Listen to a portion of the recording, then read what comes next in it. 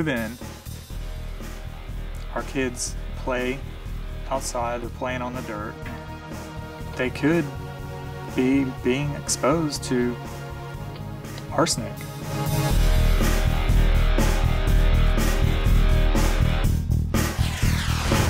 El Toro is contaminated with trichloroethylene. It's in the groundwater, it's right below us. This is the plume extending off of the base.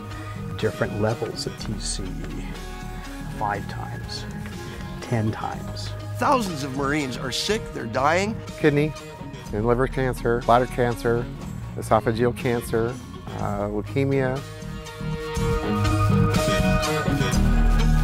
If I had a house that was over a major plume of trichloroethylene, 150 feet down, I would want to know if those vapors were permeating up through the soil. It's not about people, it's about money. You're going to cover things up and you're going to expose them to poison and pretend that it's not your fault. It's up to the plaintiffs to band together to sue the developer of the land.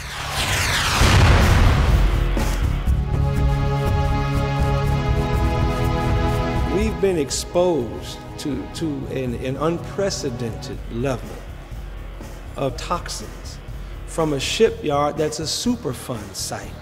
Black people are dying of cancer, asthma, bronchitis, and there were black people from this board telling the EPA, you don't have to worry, everything is fine with black people and their health out there in Hunters Point. A lot of activity was going on I didn't know anything about. Because at that time they had the radiological lab here.